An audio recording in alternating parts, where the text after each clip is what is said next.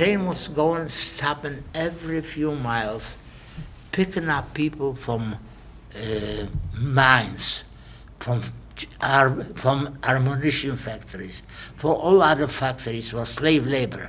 Not only Jews, everybody was a slave. They were work. They brought them and they put us on those people we looked over. Like I told you, we had enough food when we were in that first camp because I knew everybody, so he wasn't hungry. We had enough. We didn't have too much, but he had enough. Those people were scared, walking dead, every one of them.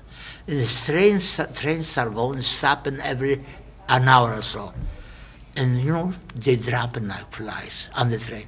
You know what they did? They came and threw them overboard. They threw all those people overboard. By the time we got to Prague, the half of the people were gone. They threw them overboard. They died. We came to Prague, Czechoslovakia. We were lucky. Our train stopped underneath our overpass. People were going to work over there. And our car was right under the overpass. People, there was already morning, daylight. That was, you know, they were going to work. And all the people walking on the walk, they threw whatever they had for lunch or whatever they had food, they threw to us. They threw to our wagon. And I said to there was another two brothers with us. See, I'm not like, he made yes. E-grade. Usually he says not so, but this time he said. Anyway, he said to us, you stay in the corner, whatever I catch, I throw to you, you keep it, and so we have some food. And that was it. I threw it to him, and maybe 10 minutes, he stood there for maybe an hour or so, maybe more. All of a sudden, a truck came in from the Red Cross. They start throwing bread, whole breads, to the car. Unfortunately, most of the people didn't have the strength to catch it because most all the people they picked up from the road. All I had to do was move my arm and I catch the bread because they were look, everybody was looking for himself. I am honest with you. No, I could talk about every time I called up bread, I throw it to him. The other brother does the same thing. So he wound up with enough bread. He was holding in the corner. From then on, we were traveling in the train for 4 weeks. 4 weeks on the open air. In January, can you imagine how cold it was? The only water we had is licking from somebody's back, the snow. We were in Germany traveling all over. First we went to Austria. There was a concentration named Mauthausen. It was in Austria. We stopped there, they uncoupled a couple cars, and they left them. The rest of us, we started traveling again. Some cars they left, and me and him were on the car, we started traveling again. We went to Berlin. They made us lay down so we don't see the ruins. Every time we came to a city, we had to lay down because they didn't let us see the ruins where the bombs fell. One time, we came to a stop, I forgot the name of the city already. Besides that, I wouldn't know. There was a guard sitting always on each car on top. I had the old watch. What I found it wasn't mine because they took mine away. I know it was even running. I said to the guess there was a regular SS guy, not a regular guy. I said to him, I'll give you a watch, bring me some bread. So he looked at me, oh, I like that watch. I'll bring you some bread. He went down, I never saw him before anymore. I never saw him anymore. So what I did, I said, the heck with you. At least I got rid of him from the car. I went down from the car. The locomotive, you know, the old-fashioned locomotive, was a couple cars in front of me. I went down, took my pot, and I went to the locomotive. I opened a spigot, and I filled up with water. And I went to the car. We had water and bread to eat. That's what I said. And what saved us? The clothes we had. Because it was so cold, we were very well dressed. Anyway, after a while, we wound up in another camp. After 3 or 4 weeks, we wound up in Buchenwald, another concentration camp. they manufactured the Messerschmitt, the airplanes. In the Buchenwald camp, there was factory of Messerschmitt. They put us in a hangar. We had to sleep on the floor. As a matter of fact, we laying on the floor. Sue comes over to me, a young guy who went to school with me too. He was there. He was a son of a dog catcher in my town.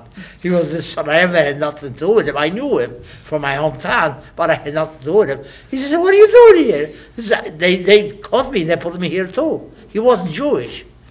Anyway, we were the 2 days living on the floor. Then they brought another train. They loaded us up on another train, still open. And then we traveled again. Finally, we wound up in Tyrolean mountains, a camp of Camp Flossenburg. And we were in that camp maybe a week or so. We had to go to the bathroom. We had to open the door. There was a tower right in front. We had to yell our number and then put the spotlight on everybody who looked up. Otherwise, they shoot you. Call my name, the spotlight was when we go to the latrine. Anyway, that took about 2 weeks. 2 weeks later, they lined us up again. And they took us to a shower. They took us to a shower room. The shower room was a gas chamber. And what they did, we had to undress. They took our uniforms, our heavy clothes away. We were naked in that room. The officer was standing in front of that room, of that gas chamber, shower room, whatever you call it. You go here, middle of that room was a rope, right in the center. And they start picking. You go on this side, you go on this side, you go, that's how your selection. They put him on the other side, they put me on that side. Every time it happened like that. And I am in there, all of us, maybe 150 of us. And I look at these people, I still the same thing, after so many years experience what I went through, I can recognize what's going on. I looked at the judge, I see, I'm worried about those people because they don't look right to me. So how can I get them back?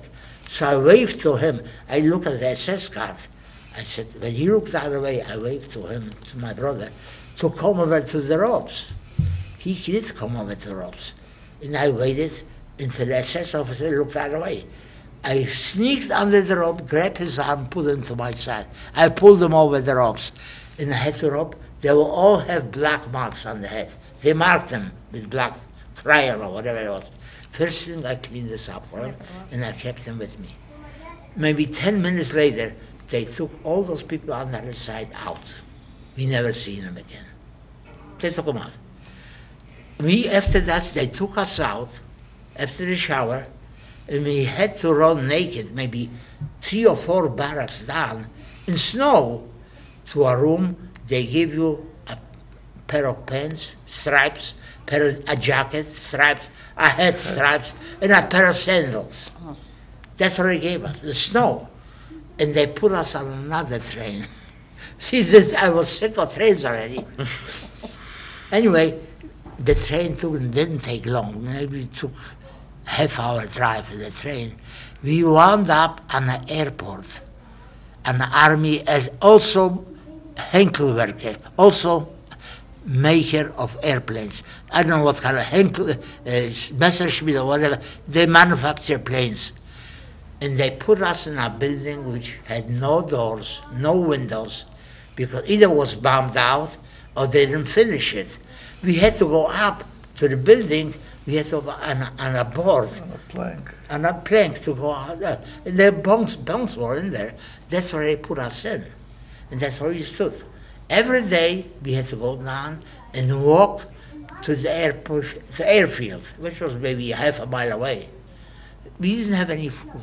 I swear, we had to eat grass. Grass, we grabbed grass. There were some French people with us. You know what they did? They dug in the grass and they found snails and they ate them. They ate those snails. I couldn't do it. I'd rather drop it than eat it. So we ate grass. He ate the grass, I ate the grass. We went to the airport. Every 2 hours, American bombers came and dropped bombs on the airfields. Every time the siren ran, we had to run over. They chased us over the runways. So we couldn't hide. There was nowhere to hide. We just went off the runway. They didn't drop bombs on us. They dropped on the runways. They dropped on the hangars. Every 2 hours. And we had to go and fix the holes because they were desperately trying to get their planes up. They couldn't do it. And that took 3 months. One day, a bomb fell down maybe 100 feet from us. It was such dust because that bomb fell close to us. I grabbed his hand and I said, Bernie, now is the time to run. I don't know where we're going to run. We went to the forest. It was a small forest. I said, wherever you wind up, I don't care anymore. And we wound up, not a big forest, maybe 15, 20 minutes. On the other side of the forest, I see a farmhouse. And you know where they used to keep potatoes for the winter? Mm-hmm. They made from dirt. They put potatoes, they cover them with dirt for the winter. Beets, potatoes, stuff like that. And all of a sudden we see a line of them. So I said, oh, now we got potatoes. Let's get to it. So we got to it. Guess what happened? On the other side of the potato patch, 2 SS officers got up with guns. They were hiding from the bombs too, but they were hiding in the same place as we did. They took us back. Good thing they didn't shot. They could have shot us. They took us back to the camp.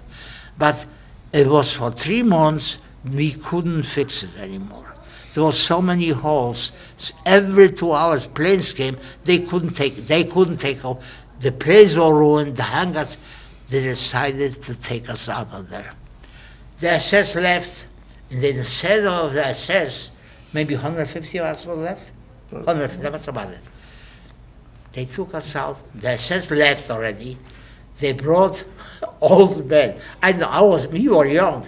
I thought they were very old.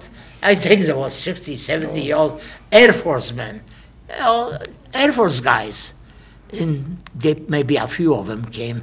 But the SS was gone. And they guarded us, and we started walking.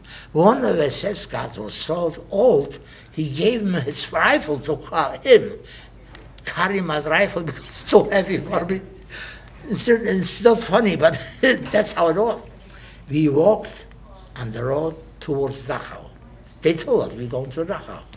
We walked maybe 1 or 2 days. One day was evening, and one of the guards says there was only two guys, two ex-Air Force people, I don't know. They said to us, let's go down the hill. Maybe they were hungry, they had not to eat either.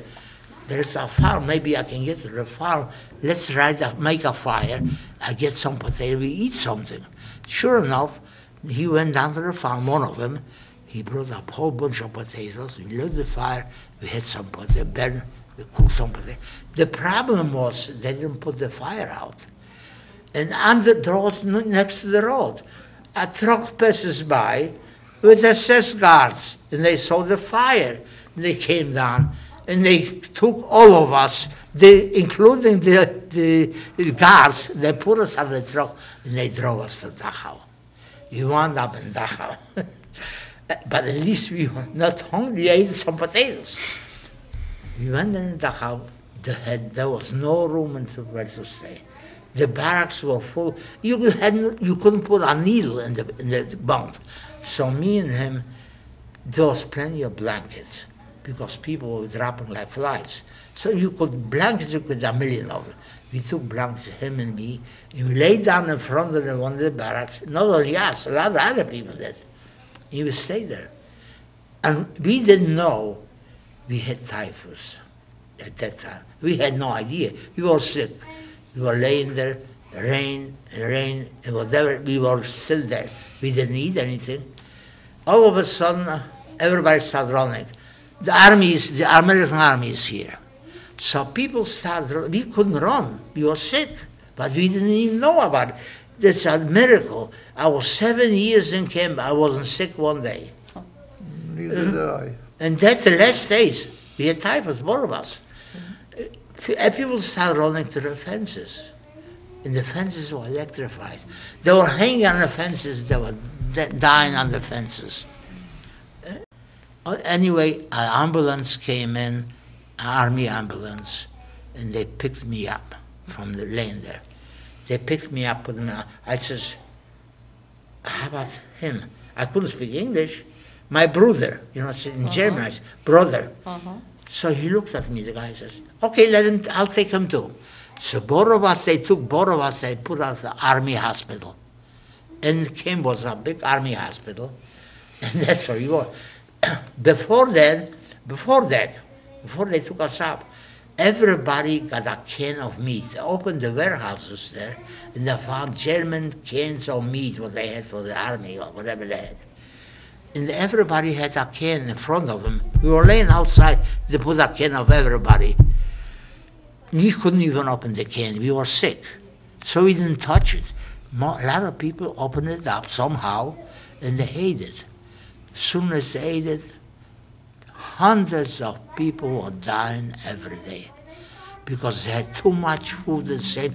A can of meat at once, they killed them. Hundreds of people they carried them out, they were laying on the ground. Fortunately, we couldn't eat, so we were all right. They picked us up and they put us in the army hospital because they saw the can was right in front of us. We didn't eat it. We were in the hospital 3 months, in the army hospital.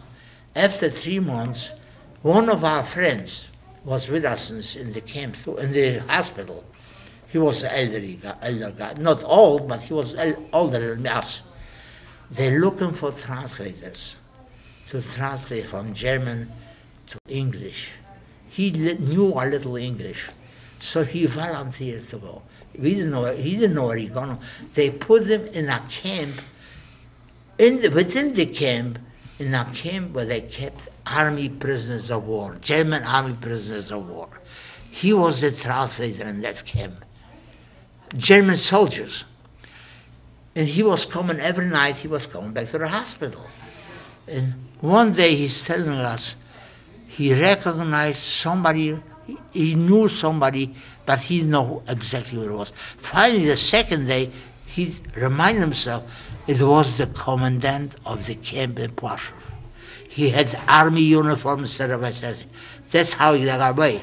So he went to the guards, and he told them, look, I know what the guy is. He's wearing an army, he's not an army man. He's an officer, high-ranking officer, I guess. He's the commandant of a camp. Of our camp. So naturally the guard went to higher officers, I don't know, that was how high rank, how do you call it, chain of command. All of a sudden officers came and they took him out, and he squealed on 3 other ones who were also in army uniform, who were SS officers. They took him away, he came over back, he told them I recognize him. So we still weren't human, that was right at the beginning. We found out from the hospital, from the nurses and the doctors in the hospital, they took those guys, they shipped them to Poland. And 2 days later we found out they took them to the camp where they were coming and they hanged them in there without a court. They hanged all of them. This is a minor thing. After 3 months in that camp, we were already healthy, we weren't stronger, but we were all right. They put us in a truck, I never forget it. Army truck, but the driver was a Frenchman. That's a French zone, American zone. It was a French, I never forget him. They put us on, he drove us to a Bavarian resort town. There was a beautiful lake, and villas all around the lake, beautiful villas. And in the valley, there was buildings where they kept Hitlerjugend. They trained them for the BSS. They're empty, and they gave us, like I told you before, they gave us yellow pajamas. That's what they gave us. After a while, I told you, the army made a commission, and I was elected, and I was getting paid an office to distribute clothes. And that's where I was all the time. And people used to come to me, and I gave them what they needed. I had a file and people working, and that's what my job was. I was sitting on a bench and two nuns came over. My train was leaving in the morning, and they said to me, "No, you're going to sleep here?" I said, "Yeah, my train is going tomorrow." "No, you're not going to sleep here, you come with us." I thought they took me to the closet, they fed me, and they gave me a room to sleep. I took a shower, and I shaved. They brought me the next day to the train, and I went back on the train. I thanked them very much. I had nothing to give them, but I didn't want anything. And on the train, every stop the train makes, Russian soldiers gave papers. I told you the men on the other side had papers for me that I'm a Czech citizen. I showed the soldiers the papers. I swear they didn't know what they looked at. They couldn't even read. Soon as they saw, you have the call Russian, papiere. That's all. They looked at, I had a paper, they didn't even look at them. They left me alone. And that's the way every station they came in, they checked, and they didn't bother me. Finally, I wound up in Pilsen. In Pilsen, I got out of the train, and I found a parallel road with the tracks. I didn't want to go on the tracks because I know they're going to be border guards. I'm walking on the road in snow, and I had a knapsack. In the knapsack, I had all kinds of stuff, shaving stuff, stuff like that. And I had 2 bottles of vodka.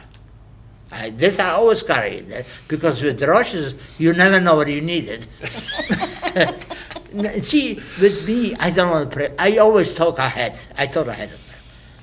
I'm walking on the road, and all of a sudden, Russian soldiers come over to me. "Where are you going?" So I told them I'm going to look for a job in some town. I told him my name of a town. I had everything prepared. Oh yeah, come, I'll walk with you. He walked in and bother me. Finally, we talked and talked. I took a bottle. I was sick of him already. I took a bottle of vodka. Let's have a drink. He saw that drink. He was happier guy than ever. He started drinking. I may believe I drank. He was loaded. He finished the whole bottle. And I made believe I drank. He was so, he didn't even pay attention.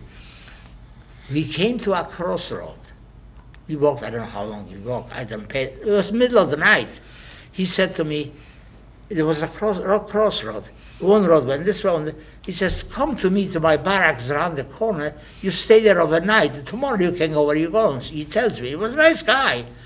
I said, no, I'm going my way, you go your way. And sure enough, he was drunk enough, so he went. And I went my way. It's funny now, it wasn't funny then. I went back to the tracks, and I started walking on the tracks again. All of a sudden, I see a light, a booth with lights in it, on the tracks, on the side of the tracks. Oh, I see, this is the border guard, must be close to the border. So I couldn't go there because they would stop me. I went back to the forest, I circled around, and I came out on the other side of them, quite a few ways away. And I started walking still on the same tracks. And I didn't know even, I was in Germany already. I didn't know. And I found there was wilderness. I saw, I was dirty, filthy, so many days. There was a brook, I'll never forget, there was a brook running down. I don't know why, it didn't freeze. It was running water, but ice cold. I washed myself, I shaved myself with cold water. In the wilderness, nobody there. And I got myself decent looking, and I started walking again on the tracks. I walked, and all of a sudden, I came to a highway. And I know I was in Germany already. I came to a highway. I said, once I find the highway, I can go to the next station and get somewhere. I had with me papers from Dachau, from the command of the army. I still have the paper from the army was liberated Dachau. I was liberated in that camp. I had papers. So I walked. The other papers I had, that I was a Czech citizen. I don't show them to the Russians, nobody else. I walked and I found I came to a highway. I started walking on the highway. 2 German policemen come over. German policemen.